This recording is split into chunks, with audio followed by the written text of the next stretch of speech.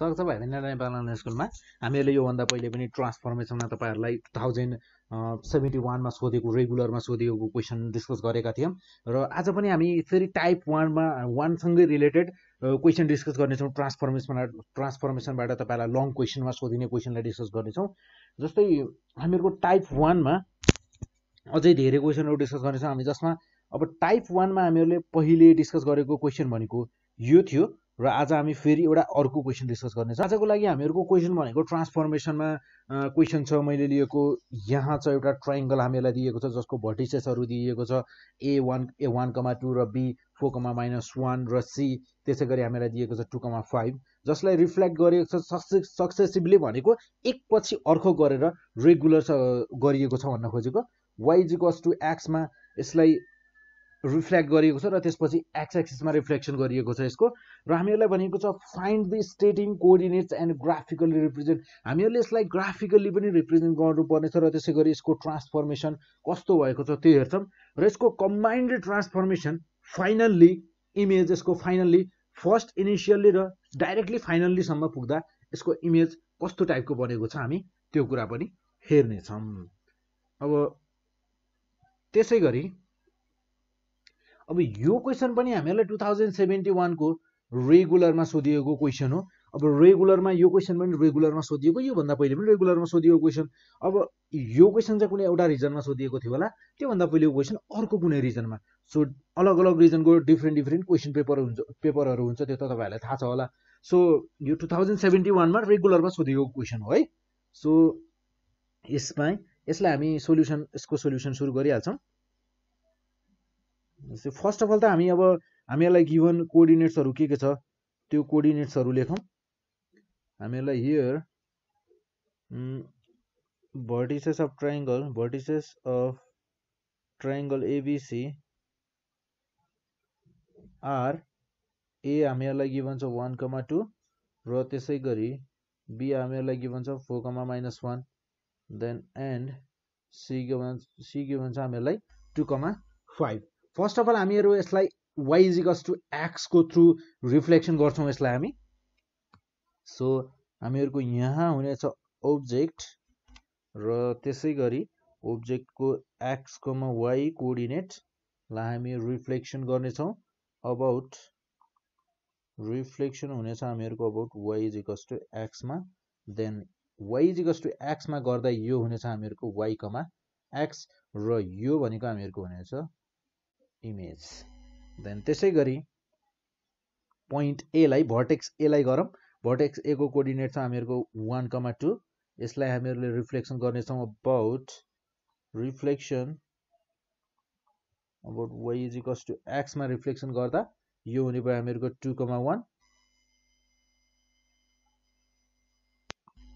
2,1 then be पोइन्टलाई हेरौँ हामीहरूको 4,-1 given छ हामीलाई 4,-1 र यसलाई reflection about y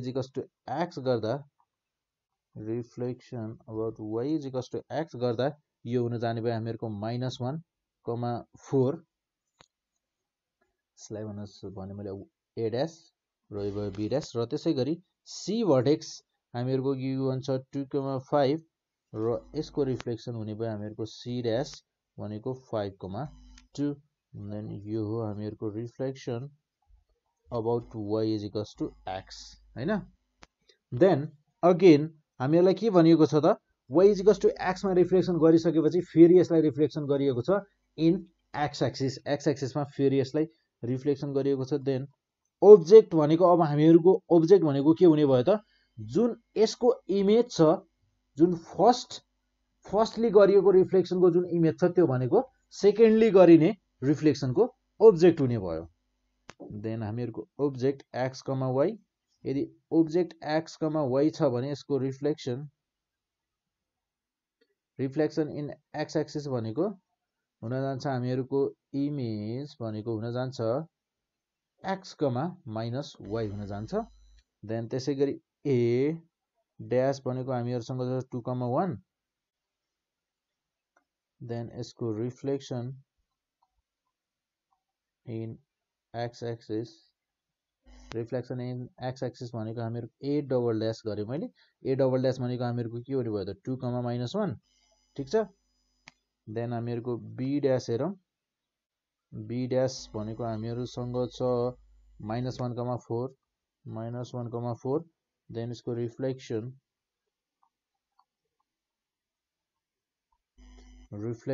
in x axis यानी कि b डबल ड्याश भनेको हामीहरुको हुन जान्छ -1,4 देन c ड्याश हेरौं c ड्याश भनेको हामीहरुसँग छ 5,2 देन 5,2 भनेको हामीहरुको हुने भयो 5,2 को रिफ्लेक्सन इन एक्स एक्सिस यानी कि c डबल ड्याश भनेको हामीहरुको हुन जाने भयो 5,-2 रिफ्लेक्सन इन एक्स एक्सिस ठीक छ देन अब यसको लागि हामी ग्राफ बनाउँछौं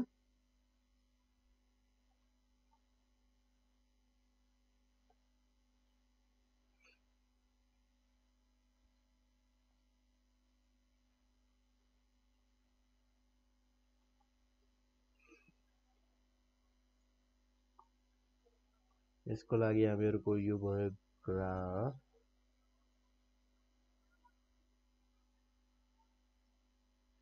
ठीक छ यो भयो ग्राफ देन यसमा हामीहरुको यो हुनेछ एक्स एक्सिस र यो भयो हामीहरुको वाइ एक्सिस अनि यहाँ छ हामीहरुको origin then first of all हेरौं हामीहरुको एबीसी बनाम एबीसी ऑब्जेक्ट हामीहरुको कस्तो छ पहिले त्यो बनाम एबीसी यानी कि 1,2 1,2 त्यसपछि 4,-1 2 3 4,-1 then 2,5 2, 1 2 3 4 5 यसको इमेज बनाउने हो भने यसको ऑब्जेक्ट भनेको पहिले ऑब्जेक्ट को फिगर बनाऊ कस्तो हुँदो रहेछ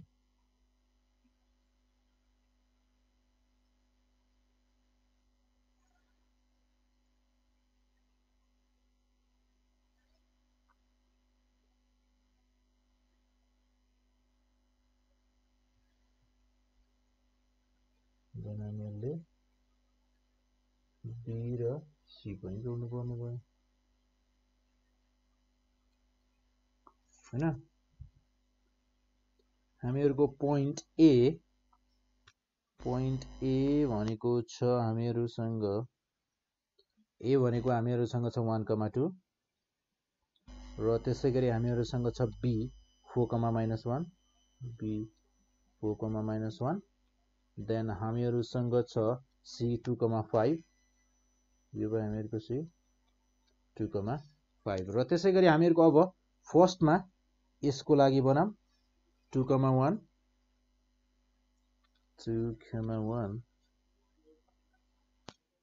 2,1 र त्यसैगरी हामीहरुको यो पोइन्ट हुने भयो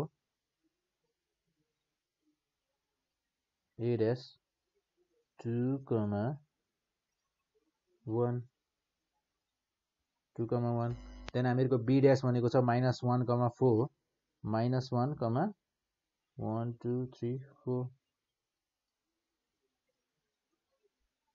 B dash भनेको -1,4 र C भनेको हामीहरु C dash भनेको 5,2 1 2 3 4 5 5,2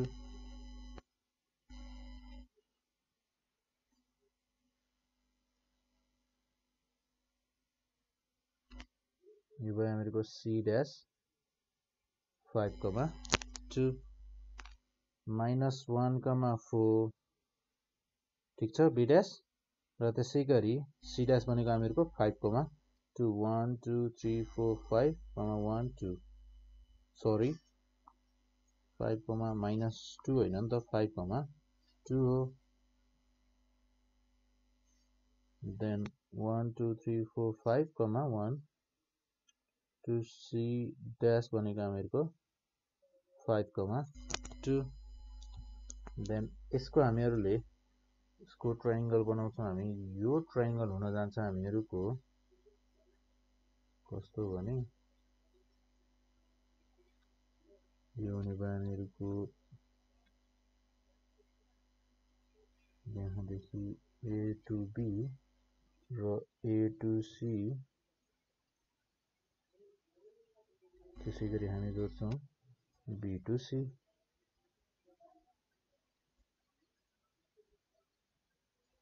B to C यो भयो हामीहरुको सेकेन्ड इमेज। जस्तै मैले यसलाई ड्याश गरे। फर्स्ट इमेज जुन बनेको छ हामीहरुको, यसलाई हामीहरुले रिफ्लेक्सन के को थ्रु गरेको त? रिफ्लेक्सन हो यो हामीहरुको y x को थ्रु रिफ्लेक्सन हो। y x को थ्रु रिफ्लेक्सन भनेको हामीहरुको यस्तो हुने भयो। र त्यसैगरी अब हामीहरुको फाइनल इमेज यानी कि कम्बाइन्ड गरेर बनाइएको इमेज कस्तो हुने भयो त्यो हेरौं। कम्बाइन्ड गरेर बनाइएको कोअर्डिनेट्सहरु हेरौं हामीहरुको। जस्तै 2, -1 छ। हामीहरुको छ 2, -1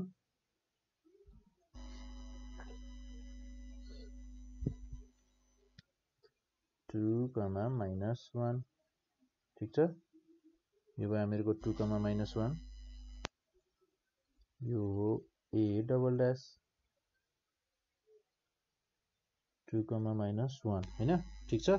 र त्यसैगरी हामीहरुको B डबल ड्याश छ -1, -4 -1, -1, -2, -3, -4 B डबल ड्याश भनेको -1, -4 र त्यसैगरी C डबल ड्याश भनेको 5, -2 1, 2, 3, 4, 5, -2 C डबल ड्याश भनेको 5, -2।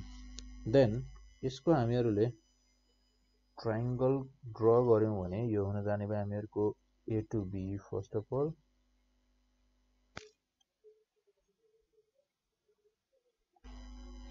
र B to C जोइन गरौं।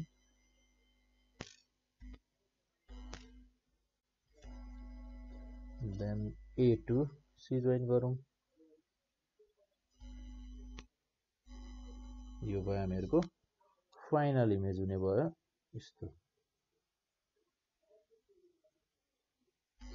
A double dash B double dash र C डबल ड्याश को इमेज हुने भयो यस्तो। यो भयो हामीहरुको ग्राफ। ग्राफमा बनाउँदा तपाईहरुले यसरी बनाउनु पर्यो। Then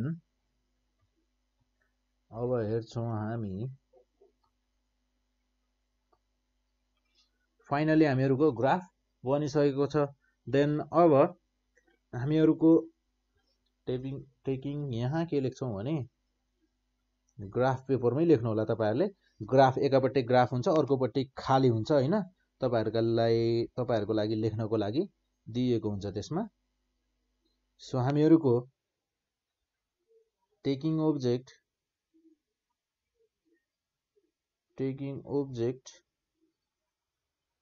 object and final image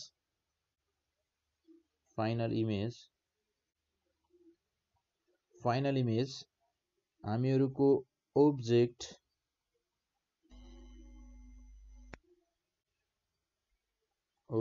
अनि यहाँ हुनेछ हामीहरुको final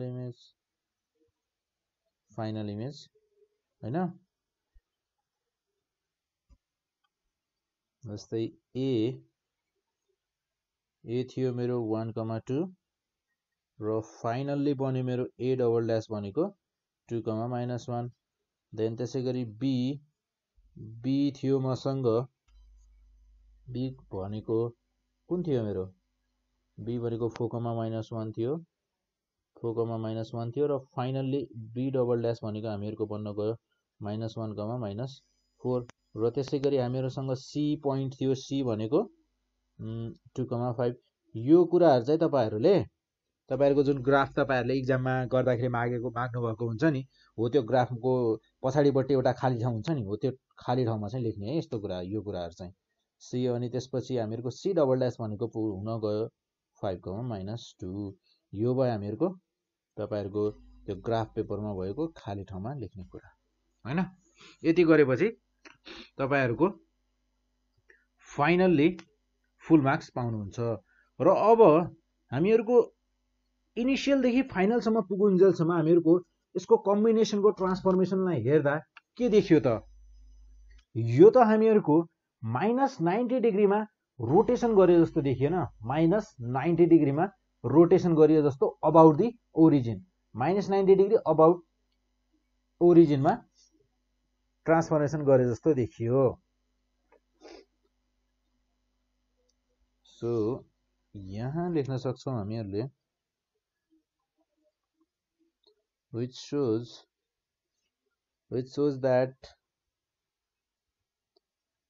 that the combination of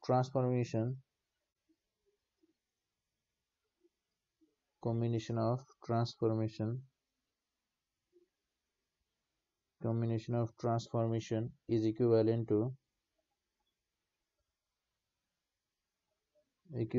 -90 degree rotation about the origin